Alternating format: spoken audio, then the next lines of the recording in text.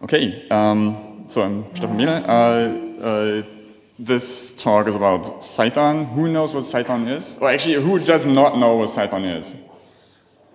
Okay, that's cool. No one. That's cool. This is kind of a general, like, I'm going to show you a broad overview of everything kind of talk. If you're already a Cython guru, you may not learn much, but you'll certainly see a lot.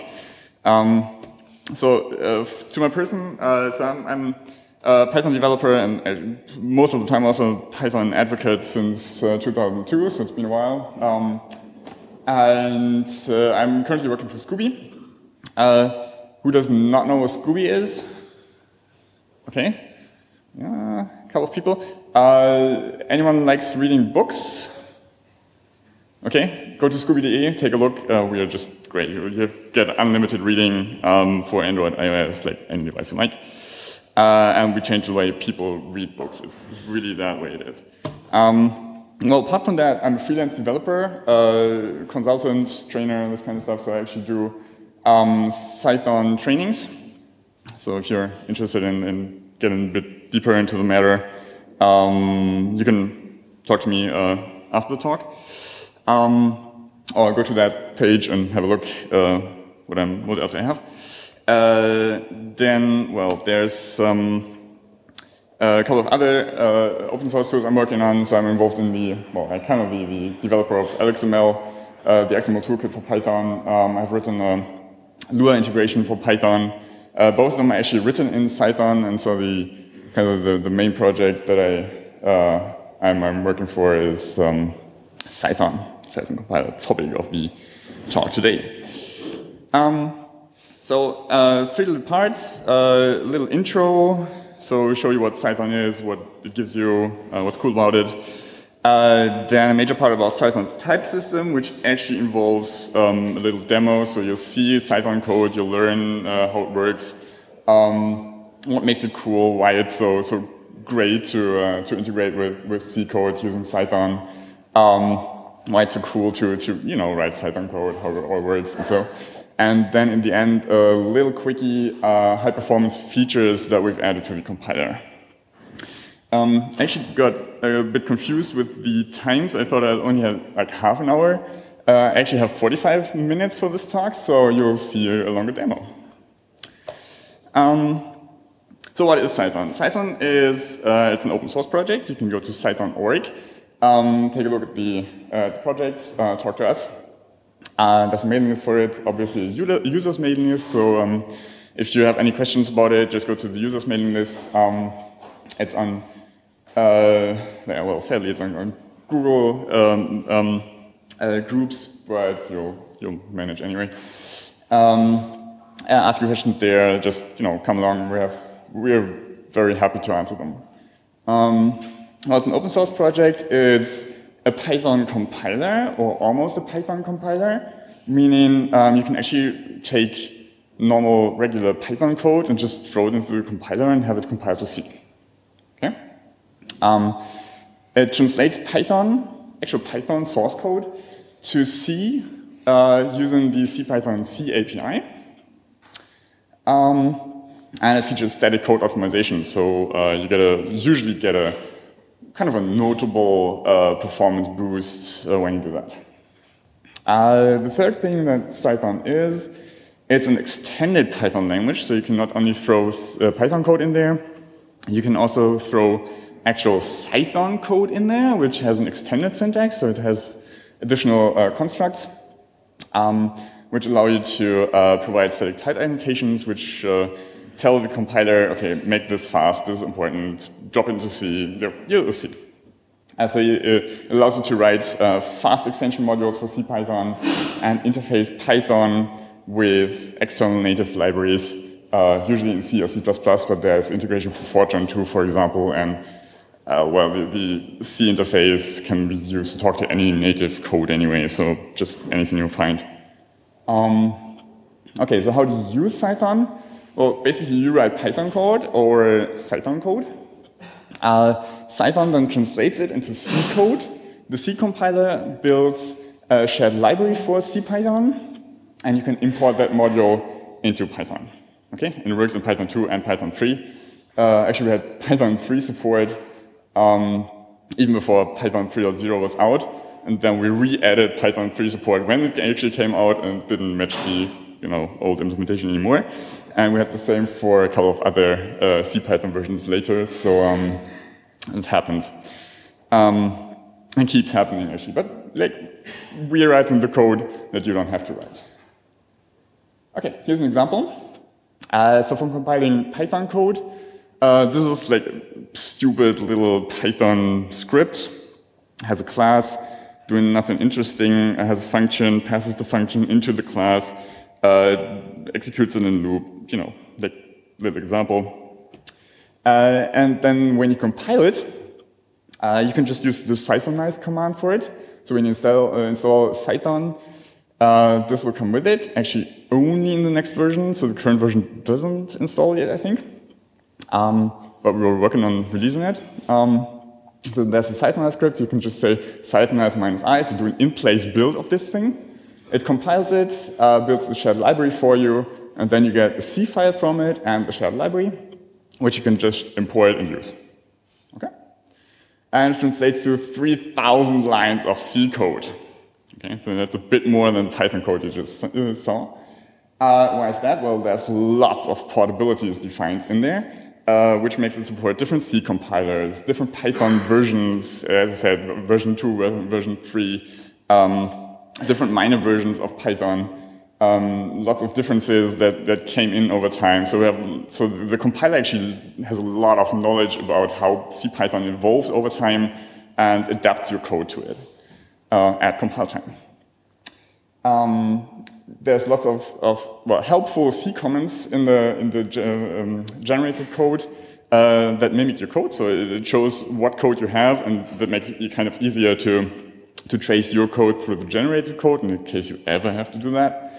And there's definitely a lot of code that you definitely, absolutely do not want to write yourself. Okay? So we write C code so you don't have to. Okay? Be thankful. Okay, how do you do that? Now, in the back of this Cythonize script, and actually, whenever you want to distribute a package yourself, you'll use distutils for it, normally for packaging it up and distributing it. And this is how you use Cython in your distutils build. You would just say, I have extension modules, and they come from Cythonizing some source files. Okay? And Cython would just pick up the source files, compile them, build an extension object, so like metadata for it, and push it into the distributed setup function to build it all. For the more complex cases where you need an explicit configuration of your extension modules, for example, you're building against specific C libraries, or you have some kind of dependencies or need to pass in options or something, you can, well, as before, as for any C extension module that you would build in Python or in distutils, you would normally create this extension object for them, which is the metadata for the build. Here, Cythonize does it for you. If it's more complex, you can do it yourself and just pass it into Cythonize. Okay? Works the same way. That just makes Cython pick up the metadata and build your code correctly. Okay. So what you get out of it is highly portable code. So Cython generates C code that compiles basically with all major C++ compilers, which means GCC normally, MSVC on Windows, but there are also people using it with the Intel compiler, for example, and it's like production tested, right? It works on all major platforms, Linux, Mac, Windows. People are using it on BSD, on really big machines, on like all sorts of platforms. And it works in Python 2.4 through 3.4 currently, and we're keeping track of the development in 3.5, so that'll work as soon as it comes out. We dropped support, though, for really old Python versions. So the next release that we make will not support 2.4, 2.5 anymore, and like the old 3.1 version that no one should be using anymore anyway. But it still supports any recent, any somewhat recent Python version, even that version.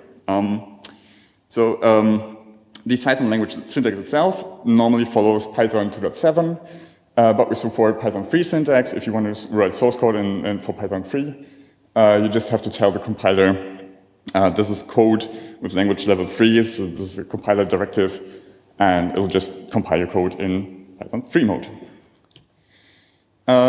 Regarding language features of Python itself, we compile and run more than 98% of the regression test seed that comes with CPython, which means that we have like pretty much complete Python language support. We support classes, functions, closures, generators, like all sorts of features that you'll see in your daily life. Anything that says Python features is supported by the compiler. Like comprehensions, any control structures, all sorts of stuff.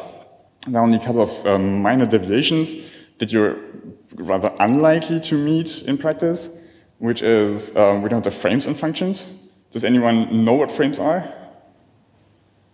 Yeah, that's a couple of people, you see? You don't need that. So we only have them for exceptions and profiling, okay? Which is the cases where you may actually need them without knowing. And there are a couple of minor bugs. I can't see the URL, but just go to our homepage and click on it. Okay, so for speed, Cython generates very efficient C code. There are lots of static and optimistic optimizations that applies to your code.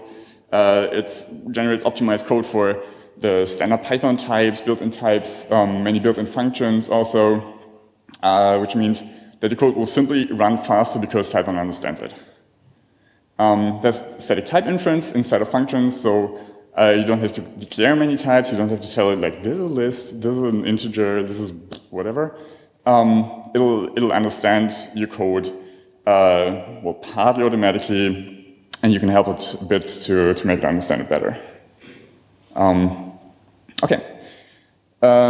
So a bit more about speed. There's a Python benchmark suite, which contains real-world pure Python codes, including Django, including a couple of template engines, actually, a couple of computational modules, like real Python code. And just by compiling it, you get a factor of 1.2 to 2.4. It doesn't sound all that much compared to Python 3.4, but that's what you get out of the box. And you can make it a lot faster by, adding a little hand tuning. How's that done? Well, static type declarations.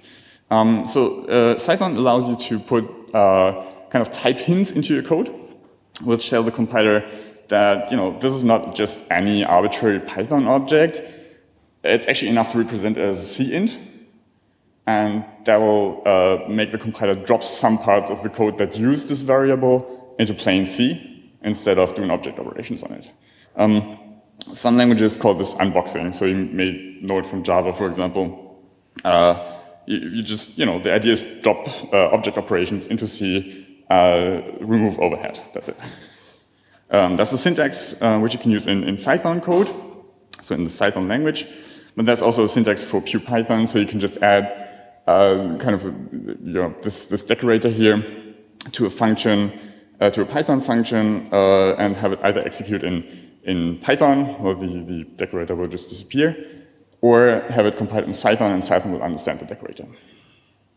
And the cool thing is that you can employ this exactly where performance matters. So so you can profile your code, take a look at where the real bottlenecks are, drop some type annotations in there, and make it way faster just by optimizing some bits of your code. Okay. And you would normally, so for highly computational code, you would normally expect a couple of 100 times speed up. Okay, so here's the demo. Yep. So this is the IPython notebook, for those who don't know.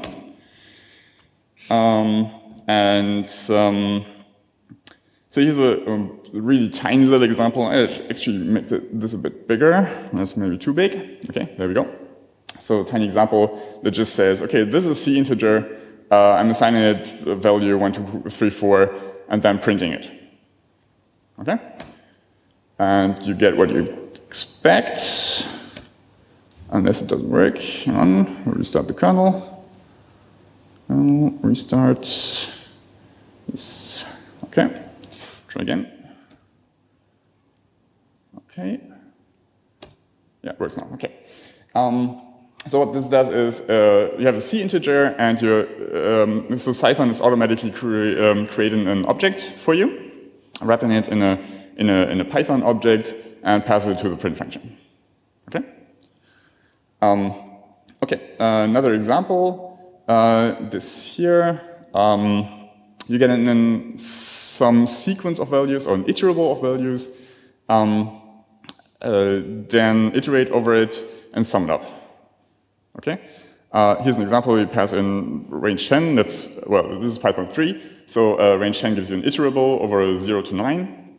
Pass into your function, and it'll add it up at the C level, meaning here, in this iteration loop, it'll get the value from the iterator, unpack it into a C int, and sum is a C variable, C integer variable, do a C addition here, and return it, and this creates an object again from the C integer variable. You can take a look, and it actually works. And since I didn't just say Cython here, I said this is Cython -a code. It drops out a little type analysis for you and shows you, okay, this was your code. This is how it made of, and you can take a look at what it made of it. And this is the C code it generates just for the iteration. And the fun thing about it, it does a couple of optimizations. So if you can read C API code, then this is checking for list, this is checking for tuple, which is kind of the most common two cases for iteration. I mean, like iterating over the list, that's what you do all the time, right? So it kind of has optimistic optimizations that say, if it's a list, do it in faster code, okay? And you can see this line here is white. Yellow kind of means this is Python operations taking place, and white means this is like plain C, and anything in between is, well, anything in between. And you can see this is like a plain C operation, so it just takes sum, adds value, assigns it to sum. Okay? Read the code. Okay, and gets the right result. And this is all done automatically, right? So you're just writing down your code as you would in Python. You're saying this is these two variables are integer variables, and that's all you have to do. That just works. Okay, here's another example. You get a character pointer from somewhere, so that's kind of the basic C string type. You can call len on it, which internally calls string len. And then print it, so that would call stringlen, get a size t value back, convert that to a Python object, so an integer object, and print it. And when you return the character pointer, it also knows that it needs to convert it to an object, so converts character pointer to a byte string. Okay, and works. Okay, encoding and decoding. Again, we have a character pointer, and we say, well, decode it as UTF-8. And you get a Unicode string back. Okay? It's kind of as you would expect. If it was not a character pointer but a byte string, the same would just work in Python. Exactly the same way. This is a bit more inefficient than it needs to be, because C strings, so character pointer strings in C, don't have a length associated with them. They're just a pointer. And so in order to figure out how much of the string we have to convert here, we have to call stringlen on it. And since I already know, so it calls stringlen and then passes the result, so the pointer and the length, into the decoding function internally. And since I already know how long the string is here, it's like 7 characters, I can tell it. I can just slice the pointer, and that's more efficient. Okay, because there's no runtime string length detection necessary anymore. Okay. One more thing here, what we got back is, so we had to do a manual decoding here. I had to tell it, okay, what I want here is not the byte string that I would normally get, but decoded by UTF-8 and then return the Unicode string. And you can automate that by saying, okay, what I actually want is not byte strings, I want Unicode strings. And the encoding for that is UTF-8, so this is, again, a compiler directive that you're passing in. And then you just have to say return S, and it'll return the decoded Unicode string for you, all automatic. Okay? So this is kind of the comfort you get by the type system. Okay, here's another little example. I'm using the A2I function from the C standard library, and I'm using it to parse a byte string into an integer. Okay, that's what it does. So what I do is I write a Python function that gets in some kind of byte string. I call A2I on that byte string, add 1, return it. Okay? Works. So I'm passing in a byte string here. I'm calling it with byte string as argument. I'm calling it with a byte array as argument. Both works. Both correspond to C character pointers. A2I gets the character pointer in, returns some C integer value. Cython generates code that adds 1. Then you say return that. It converts the integer value to Python object, returns it. Okay? Okay. Here's a C++ example. I'm using the standard library, the C++ standard library, the STL. And I'm using 2 objects from it, string and vector. And what I'm doing is I'm taking a byte string here, splitting it. This is like plain Python operations, which gets me a list, a Python list. Assign it to a vector of strings. So that's C++ code. It gets copied into a C++ vector for me. I can print the vector, which needs to do a translation back into Python. So that converts the C++ vector into a Python list again and prints it. I can just show you what it does. Okay, by running it. So printing here gets me the Python list of strings. And as you see, it's been decoded, as I asked it to automatically decode for me. And then I iterate over the vector, and whenever I find this little string here, this byte string in the vector, I print it out. So here you can see it's been found. And the next thing I'm doing is I'm passing in a position into the function, and I'm just indexing the vector, getting the whatever index value I want, returning that. And I'm calling it with index 1, index 0, and it tells me that at index 1, it's DEH, and scrolling down, at index 0, it's ABC, as expected. Okay? So back and forth, Python, C++, back into Python, any way you like. Callbacks. Who's been using callbacks in Python? Okay, basic idea is you pass a function into some code, and you want the code to call your function. Okay, at some point, whenever something happens, or like for any item in a list or something. That's the basic idea. So if you do that in C, it's a bit more verbose because, well, functions in Python have state, they have closures. C does not have closures. All you have in C is pointers.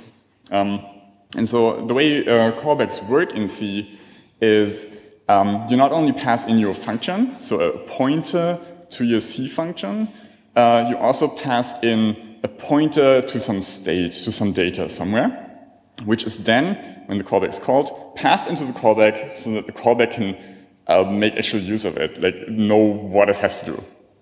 Okay? Otherwise, you couldn't remember in what state it's supposed to process something, because C simply can't remember it.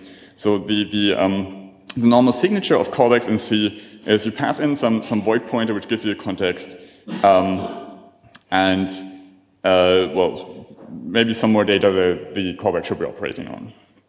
Okay, so here's a function that uses a callback. As I said, you pass in your function pointer, and you pass in the context. Okay, so the void pointer that keeps the state for the callback.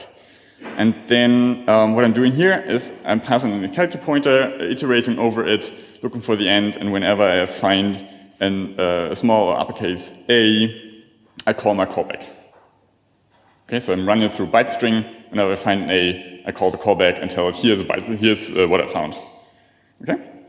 And then I'm implementing this callback, and I'm saying, okay, the context I'm getting in is actually a byte array. So what I'm passing through here is not an arbitrary void pointer, it's a pointer to an object, a Python object. And then whatever character was found, I'm appending to the byte array. Okay, so I'm collecting A's, basically, that's the idea. Okay, and here's the function that calls it all. So I'm creating the byte array, and then call my function that processes some string, tell it, whenever you find A's, call this append character function. And the context I'm passing in is a pointer to my byte array. Okay? Then when I call it all, I pass in a byte string and let the code operate on the byte string. And here it is. It found all A's. Okay? So what happened is I called this function here. It told this function, here's a callback, here's some byte array, do stuff. And the function called my callback and appended all A's it found. Okay? Okay, that's it for the general part. I have a couple of more and a bit more time. Okay, here's an example. I'll just restart that kernel too. Okay. So here's an example of using structs in Cython, a C struct. This is the way I would define a C struct in my code. I would say, so CDEF is kind of the keyword that tells you, okay, here's a C definition coming next. And then I say, I'm defining a struct called point. It has two double values, x and y, and an int value color. Okay, C struct. Then I have a function here, a Python function, that uses this struct, and I'm creating the struct here first. And the cool thing is, I can actually use object creation syntax. I can say, create a point for me, x is 1, y is 2, color is 123, and it'll assign the values to the right struct fields for me. Really nice syntax, I like that. I didn't implement it, but I really like it. Then I'm printing one of the values here. This should actually have parentheses. Doesn't matter because I'm writing Cython 2 code, but like it looks better.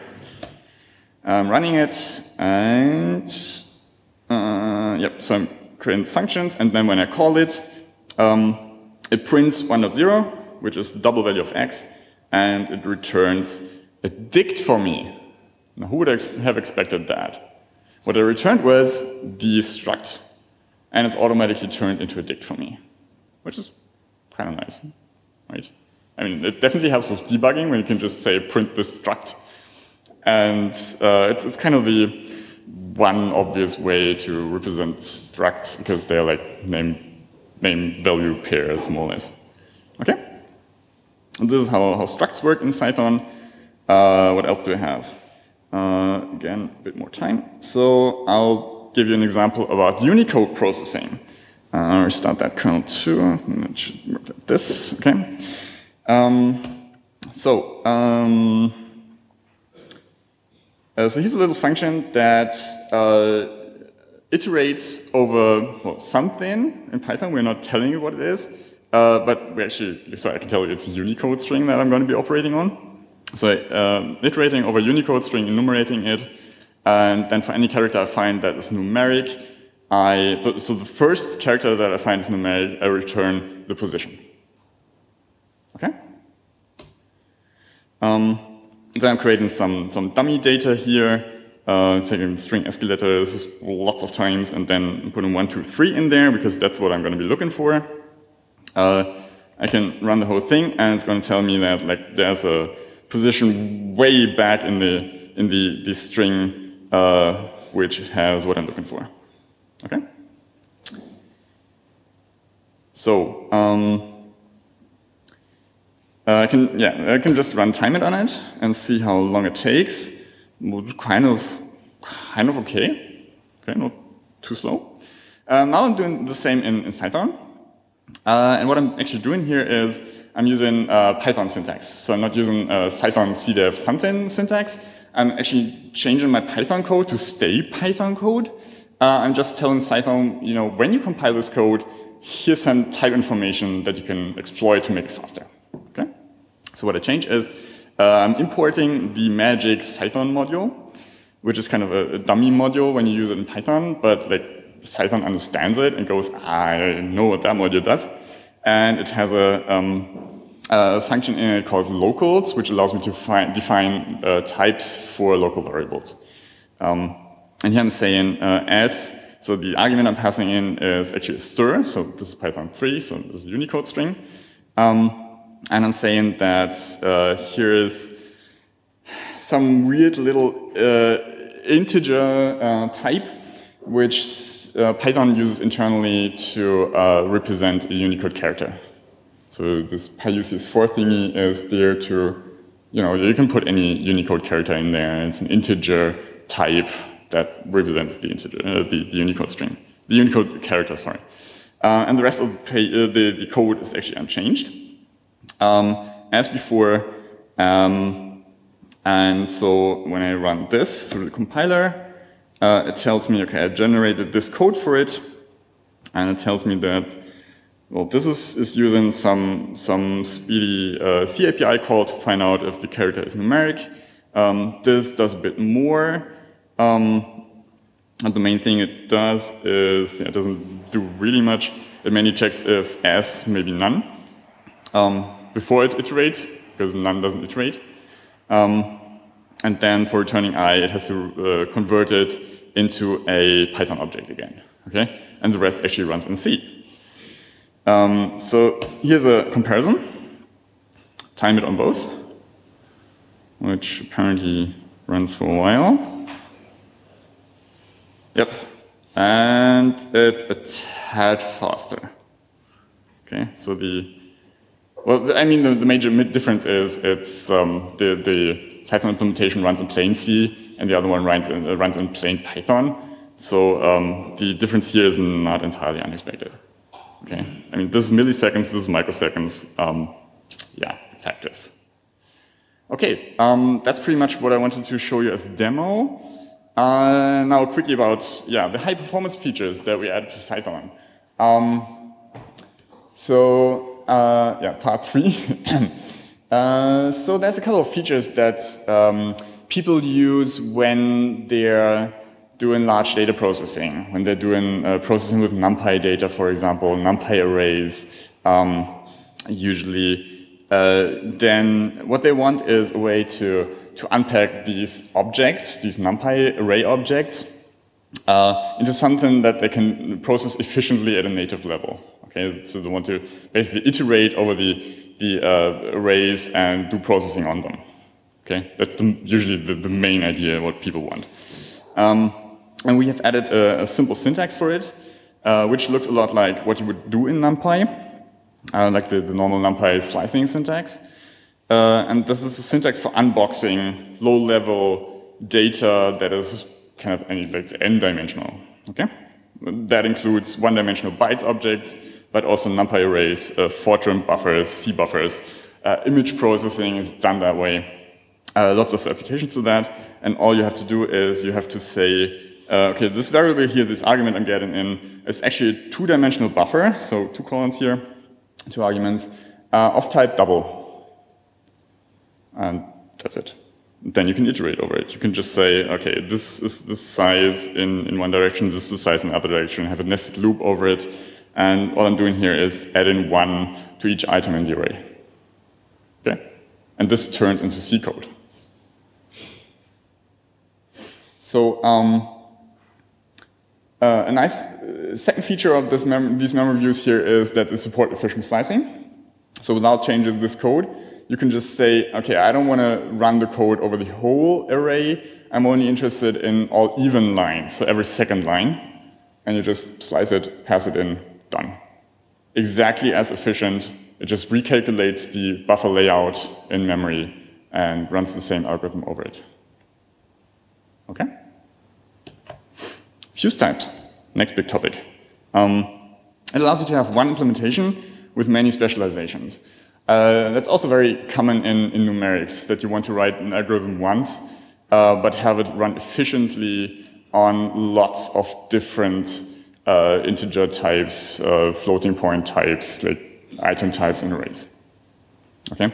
And you really just want to implement it once because it's hard enough to get it right once, and you don't want to copy code over. So what we've added for that is what we call fuse types. It's kind of the compile time generics. And the way it works is you say, I'm defining a type, a fuse type, which I call floating, and it's made up by two different types, two different C types. One is called float, and the other one is double, so it's a 32-bit float and a 64-bit float. And then you use it in your code. And Cython will just understand it and will say, okay, so I'm getting the buffer in here, but it's actually a fused type buffer, and so it will split up your code and generate two versions from it. One that's optimized for 32-bit float, and one that's optimized for 64-bit float. Okay? You get that all automatic. We have a couple of predefined types, which is all floating point types, all integer types, all numeric types, but people use it with, I've seen code that uses huge lists of different types for fuse types here, and just writes an algorithm, and it expands into like 30 different versions of the code. Well, if they need it, it didn't so far. Okay, next bit. As I said, this is like a really quickie, run over everything. OpenMP, so parallel code. That's another thing that people love in numerics. They want to parallelize their code because like, they have huge amounts of data. And they want to use as many cores as they have, right? Or more. They always want to use more cores than they have, but they can't. So there's a way to have thread parallel loops and also thread parallel sections. So this is not only usable for numerics, it's usable for like any thread parallelization in your code. And all you really have to do is you replace the for I in range in your loop by for I in p range. So there's a special Cython parallel module that gives you this. And then your code runs in parallel. That's it. What you should not forget is to free the GIL so that you get actual thread parallel code. But again, that's all you need to do. So p range, free the GIL, and then you have C code that runs in parallel on your machine. Okay? So I'm pretty much through. For conclusion, so Cython is a tool for translating Python code to efficiency, and it allows you to easily interface with native code. I mean, you've seen that. Like calling A2I is just like you import it, you're done, right? You use it to speed up existing Python modules, so you can concentrate on the optimizations. You don't have to rewrite everything in C or Fortran or whatever. You can just, drop it into Cython, optimize it a little, see that it works fast, and that's what you get without major changes in your code. You can write C extensions for CPython in Python, in actual Python code, so you don't need to swap languages. And you can wrap C libraries in Python by just calling C functions right out of your code, and implementing a nice wrapper for it in Python code. So you can write a class that calls C code, and it's the interface that you get. Okay, so you can really concentrate on writing an efficient mapping for the C code to Python code. So give it a nice API, and you don't have to care about too many details about low-level stuff. Okay, and Cython gets you all the way from Python to C. And what I really like about it is that you can use it as a Pareto language. Does everyone know what the Pareto principle is? The 80-20 principle? Yeah? So that's exactly the type of language it is. It says like you get 80% of the benefit with 20% of the effort, and Cython really allows you to like find the right 20%, do some stuff there, and you get a huge speed up. Okay? So it's dynamic and simple way, it will stay dynamic and simple where you can in your code, and just go static and low level where you must. So yeah, so Cython supports fast code writing just as well as writing fast code. Okay? Thanks.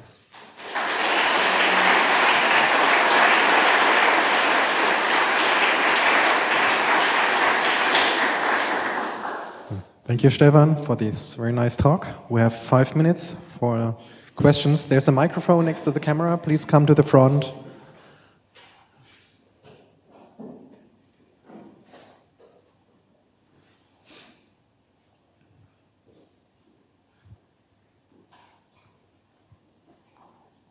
Okay, can you hear me? How difficult would it be to include external C or C++ libraries, not just the standard library, for example, Boost or something else? Oh yeah, Boost. Yeah. Boost is heavily template driven, so it's not entirely fun to do it. But like Cython has template support, so you can declare a class and say this is a templated class. And I don't think I have an example here. But you can so we have documentation on the page that tells you a couple of examples how you declare your code. Basically what you do is you say cdef extern, so this is an external declaration from some header file, you define the header file, and then you just copy the definitions. You say this is a class, and these methods are in there, this C++ class with these C++ methods. Like add a marker that's templated, and that's also what I did here for the A to I example. So the A to I example just works because we are shipping the declarations for the standard C library. We are also shipping the declarations for the C++ STL containers. So you can just use those right away.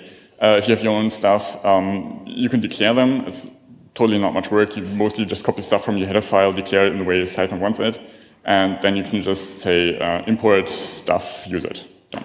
Okay, thanks. Regarding generics and fusing the types, is it possible to use templates for C++? Sorry, so templates instead of defining your fuse types in Cython? Yeah. It's a different mechanism. I don't think so, because so Cython has to understand these types somehow, and templates don't really have a type. Yeah, they're like all types. Yeah, exactly. Yeah, no, it's a different mechanism. It kind of, you can use it for the same thing, but this works at the code generator level, and the other one would work in the C++ compiler level. Okay, thank you. Hi, we're using Cython extensively in our machine learning library, and but one problem we have is we lose all the support for the static code checking. For example, using PyLint on Cython files isn't possible. Yeah. We can use the decorators with the locals, for example, Cython.locals, but for cdef classes or something else, there's nothing similar, or? That also works, yeah. So we have a syntax, you can look it up in the documentation. So there's a lot of so actually most of the Cython syntax is available at the Python level, but only the things that that can actually be used from Python or sensibly used from Python. So what you can't do is talk to C code, because there's no representation for talking to C code from Python in the way Cython would allow it to do. So there's no real mapping. So if you use a plain Python syntax for your Cython code, then you just can't talk to C code. But that's about it. I mean, everything else, all other language features are available in pure Python mode as well. Okay, any more questions? One more. Last one. Hello. First, thank you for the talk. Second, I used Cython in the past, and I had a trouble between moving from Linux to Windows because simply the compilers were different. I mean, it was simply because one compiler was ignoring something like Cython generated, which was senseless, but the compiler ignored it. And so I was just wondering if you have some kind of test suite to be sure that code emitted by Cython works on this precise compiler you have on this machine, so we can have something like a limited warranty that it will work. As far as I understand, the question was about testing. Like, how do we assure that? In fact, the C generated was not quite incorrect, but in the gray area. And so MSVC was saying this is illegal, which was one correct position, and GCCU was saying something else, was saying, okay, I ignore it, it's senseless.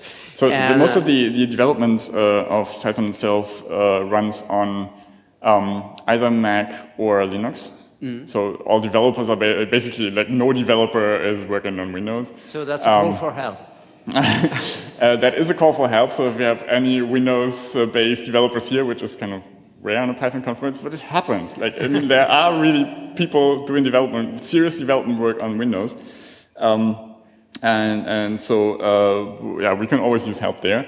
But as I said, so the main development work, so the core development work is happening on Windows and Mac. So we have GCC and CLang in the loop, but we do not have MSVC in the normal development loop. We just kind of test it after the fact. So the people run it through their MSVC compilers, test our test suite on their machines, tell us if it works, and usually it does not work before release, so we fix it, and then when it goes out as a release, it usually works. I don't know, it's just an idea, but maybe when we install Cython, maybe we could have the option of running a test suite to be sure that the machine does work because maybe not so many people are Windows developers, but maybe they use Cython on Windows and test it, and just to be sure I have these settings and does it work like... You can run the normal test suite. It's part of the source distribution. Okay, thank you. Okay, then we are at the end. Thank you very much again. And